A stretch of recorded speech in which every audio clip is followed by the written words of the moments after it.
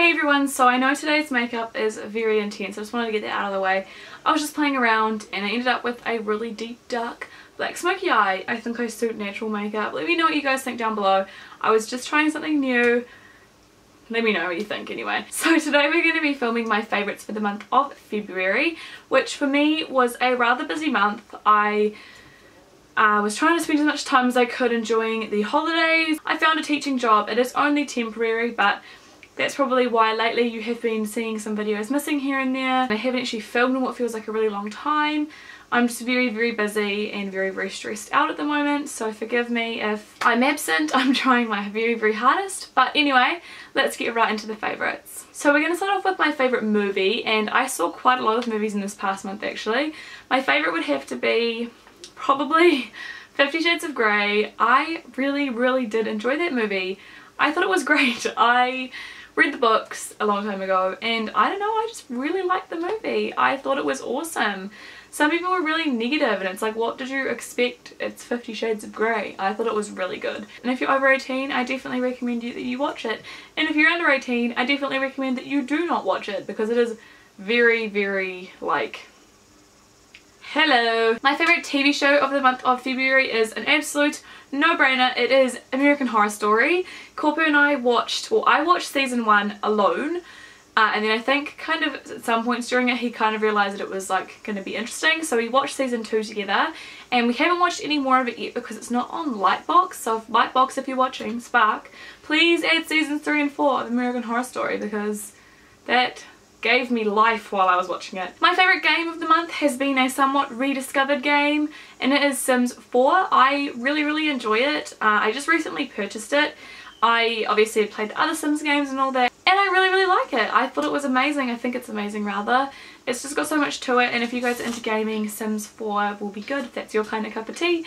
I think it's definitely my favourite Sims game so far. There's some stuff missing from it that I need to put in, but I do definitely think it's really cool. And my favourite YouTuber this month is a lesser known New Zealand YouTuber. Her name is Hannah Carson, and she is absolutely amazing. I love her videos. I actually had the pleasure of meeting her and working with her recently on a Maybelline project, which I wish I could tell you guys more about, but I can't unfortunately. But yeah, she is so lovely. Her video quality is like amazing, and I 110% recommend that you go ahead and check out her channel, which I will have linked off down below. So now into my beauty and makeup favourites. The first product is the Loving Tan, which is ironic considering I am pale right now, but I love this stuff. I have actually been meaning to mention this for like months and months, but because I keep this in the bathroom, I keep forgetting to include it. So this is the Deluxe Bronzing Mousse in Dark because I'm too afraid to use Ultra Dark, but I just love this stuff. I haven't used it, I'm gonna confess, I haven't used this in a couple of weeks because I have just been,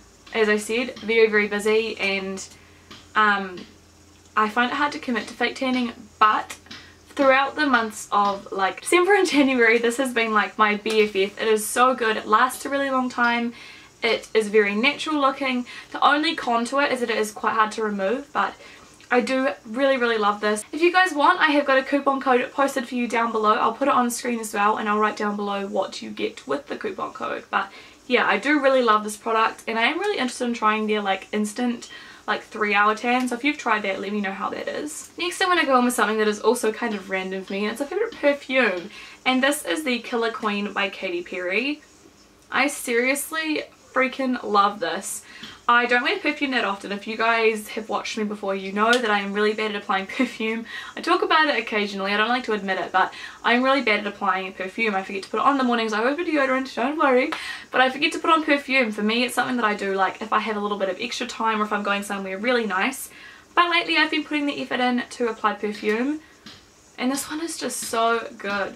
I also have C by Giorgio Armani that I got recently, but this is more of like an everyday scent, but it reminds me of Flower Bomb like a lot. It just smells amazing, and I love this, and it does actually last a really long time, and it's quite affordable, which is good, and the bottle's beautiful, so you need to go and buy it. My next favourite is more of a public service announcement, and it is the Garnier Micellar Cleansing Water. I'm going to be doing a full review video on this guy next week, so keep an eye out for that if you do want to see it. But this bad boy is finally available in New Zealand. This is my new bottle. It's beautiful. It's $12.99.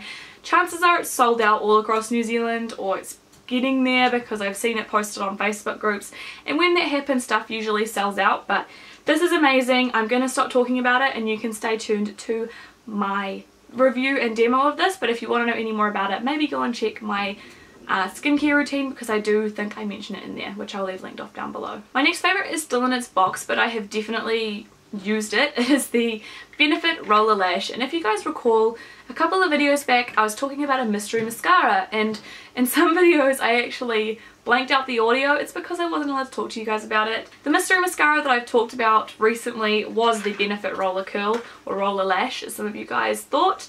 I haven't opened this tube up yet because I want to keep it fresh, but I have used the little sample to death.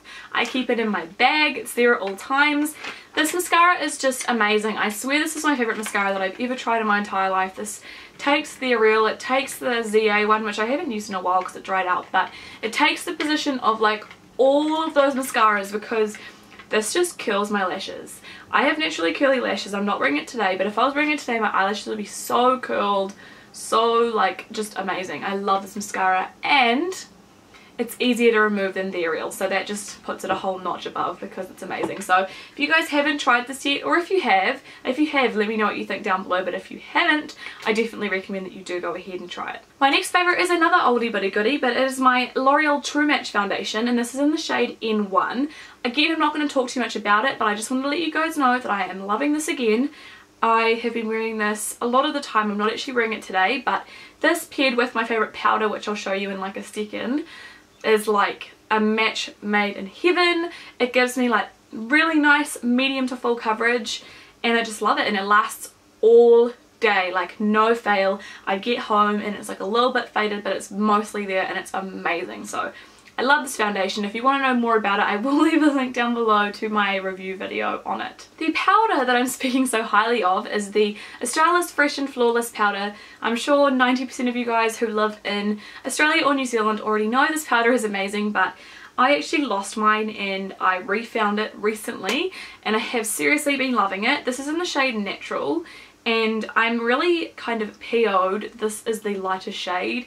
Like, Australis, if you are watching, bring out another colour in this, because this is not light. If I dust it, it works, but you can see like it matches my body now, but in the winter time I have no hope of it working, so I'm really sad about that. But for a summer powder for me, or if you aren't ghostly pale, this is a really, really, really lovely product that's going to keep your makeup lasting a really long time. So favourite blush of the moment is the MAC Warm Soul, which I'm wearing right now.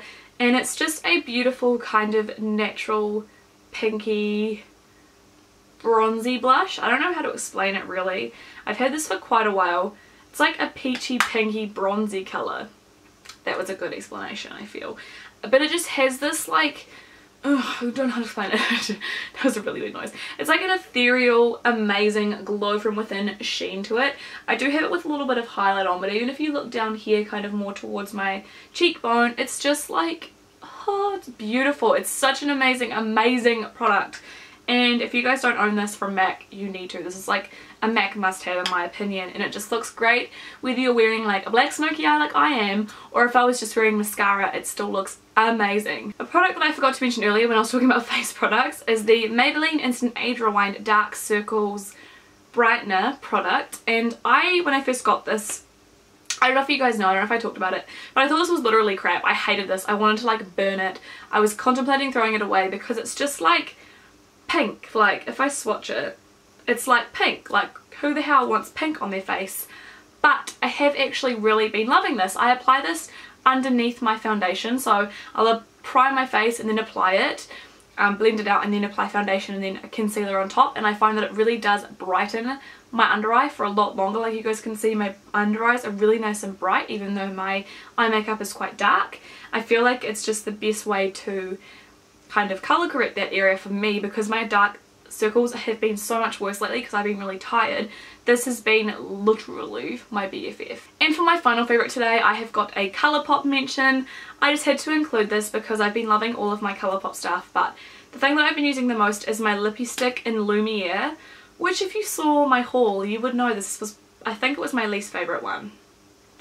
Like, but it's so beautiful. It's just like this, It's definitely a Kylie Jenner colour. It's more on the purple side, but it's just beautiful. The formula is amazing. I wear this to work, and I work I think about an 8.5 hour day at work or 8 hour day at work. And basically this lasts all day. I reapply it once after lunch and that's it, and it's still on like all day. It's amazing. This is a matte finish one, but I find that the statins wear pretty much just as well because they're basically the same texture anyway. You literally can't beat this for $5. Like, that was like one swipe, or like a swipe and a swipe back, and it's like so pigmented. But yeah, I love all the ones of these that I have, so I definitely recommend the Colourpop Lippy Sticks, but in particular the colour Lumiere is like to die for. So that is it for this month's favourites for the month of February. I really hope that you guys enjoyed. Please feel free to let me know down below what your favourites are, because I always love to keep up to date with what you guys are loving, and it also gives me ideas on what I need to buy as well. I am still working on my foundation first impressions. I've been meaning to film them before I go to work, but when you get up at like 7 o'clock and the sun is just rising, it's not really appropriate to film then, so I'll have to find another day to film my first impressions, but they are coming, don't worry. If you do have any other requests, feel free to pop them down below, or any other comments that you may have.